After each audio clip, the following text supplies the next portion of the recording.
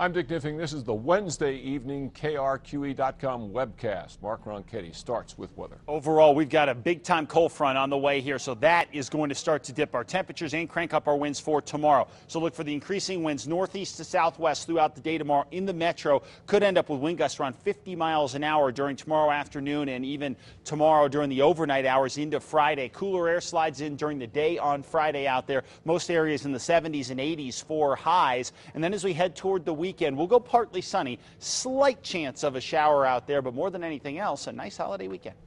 The son of a murdered Albuquerque school teacher may soon be out of jail and on his way across the country. Brian Roth, who is accused of stealing his mother Ellen's credit card before her death last year, had his bond reduced on Wednesday to $15,000. That means he can actually post $1,500 to get out. If he does, he will be turned over to his father's custody in Little Rock, Arkansas, while the state appeals the exclusion of critical statements in his case. A judge recently tossed Roth's confession, saying that police misled him to get it.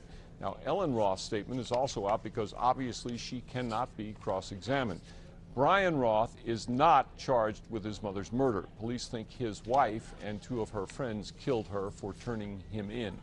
Central New Mexico Community College is feeling a serious crunch this fall. A record 29,000 students are enrolled this semester. That's about 2,000 more than last fall.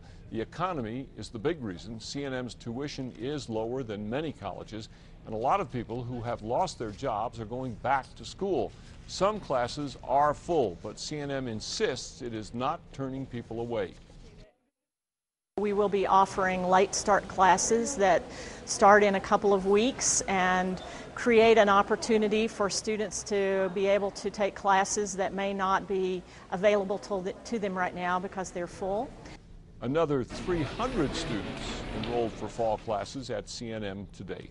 Join us for all the latest news tonight on KRQE News 13 at 10.